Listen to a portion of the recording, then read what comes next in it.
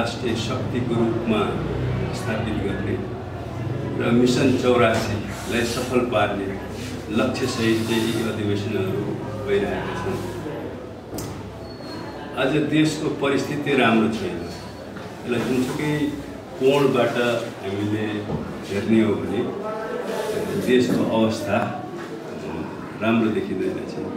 विशेष गरेर यो 3-4 वर्षको अवधि यता हामीले देशको राजनीतिक घटनाक्रमहरूलाई हेर्ने हो भने जहिले नेकपालाई विभाजित गरियो र नेकपा एमालेको सरकारलाई चाहिँ विघटन गरियो र त्यसपछि यता तिनै तहका निर्वाचनहरू भए र निर्वाचनहरूमा कुनै पनि पार्टीको बहुमत आएन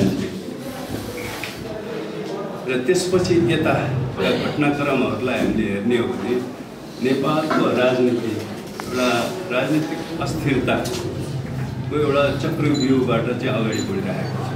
हामी यो बिचमा देख्यौँ धेरै अपडाउनहरू भए चाहिँ राजनीतिक दृष्टिकोणले घटनाक्रमहरू चाहिँ र त्यसदेखि यता हामीले आर्थिक अवस्था देशको आर्थिक अवस्था हेर्ने हो भने पनि आर्थिक अवस्था पनि देशको चाहिँ नाजुक छ।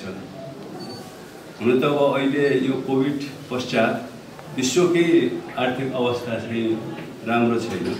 त्यो एउटा मन्दीको दौरबाट चाहिँ अगाडि बढिरहेको छ। त्यसमाथि नेपाल त एकदमै अविकसित अनि पिछडिएको मुलुकभित्र पर्छ आर्थिक दृष्टिकोणले चाहिँ। यहाँको स्थिति पनि चाहिँ राम्रो देखिँदैन। हामीले देखिरहेका छौँ यो आर्थिक अवस्थाको सङ्कट दिनदिनै चाहिँ हामी देखिरहेका छौँ। देशको शक्ति र बाहिरिँदै गइरहेको छ। हामीले त्रिभुवन एयरपोर्टमा हेर्ने हो भने नेपालको युवा शक्ति यो चाहिँ यहाँको श्रम शक्ति पनि हो र उत्पादक शक्ति पनि हो, त्यो विदेशिएको छ, पलायन भइरहेको छ। देशका उद्योग धन्दाहरू व्यवसायहरू पनि चाहिँ ठप हुँदै गइरहेका छन्। यसले के देखाउँछ भन्दाखेरि हाम्रो अवस्था चाहिँ नाजुक छ। अर्कोतिर हामीले हेर्ने सामाजिक अवस्थालाई हेर्ने हो भने अराजकता चाहिँ सामाजिक अराजकताहरू चाहिँ बढ्दो छ। हामी दिनदिनै घटनाक्रमहरू सुनिरहेका छौँ। अराजकता अपराधका घटनाहरू चाहिँ विकसित भइरहेका छन् र सुशासनको अवस्था पनि चाहिँ धेरै राम्रो देखिँदैन। यसै समग्रतामा आजको परिस्थिति राम्रो छैन।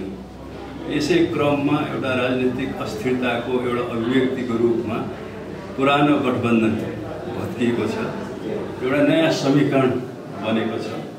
विशेष गरेर चाहिँ नेकपा एमालेको राजनीतिक नेतृत्वमा चाहिँ एउटा समीकरण बनेको छ र नयाँ सरकार अहिले गठन भएको छ र यो सरकारले देशको परिस्थितिलाई यो अवस्थालाई चाहिँ बदल्नको निम्ति चाहिँ भर्खरै साझा न्यूनतम कार्यक्रम एउटा चाहिँ निर्धारण गरेको छ र चाहिँ यस आधारमा चाहिँ देशको जुन राजनीतिक परिस्थिति हो यसलाई अलिकति स्थायित्व दिने र देशको आर्थिक अवस्थालाई पनि एउटा सुधारतिर लैजाने र देशमा जो अराजकता र यो अनुशासनहीनताको जो अवस्था छ त्यसलाई पनि एउटा चाहिँ ट्र्याकमा ल्याउने चाहिँ कोसिस चाहिँ यो सरकारले चाहिँ गर्नेछ भन्ने चाहिँ हामीले अपेक्षा गरेका छौँ।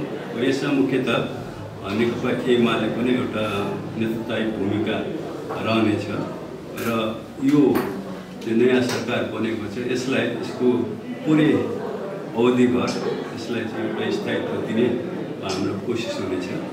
अब अहिलेको छोटोमा चाहिँ अहिलेको राजनीतिक परिस्थितिहरू देशको अवस्थाको बारे भन्दाखेरि यति नै राख्नु। त्यस्तै अहिले सदन पनि अब चलिरहेको छ।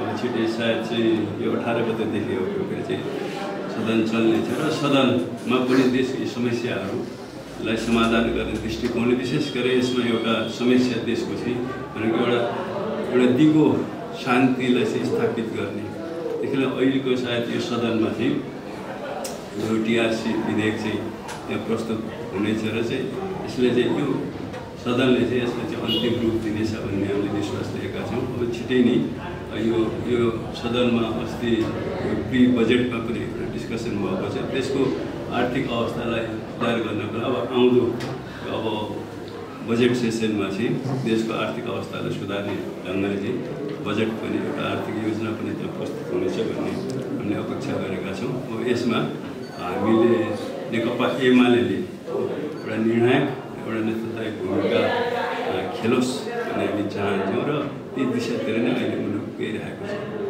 अहिले यति नै राख्छु।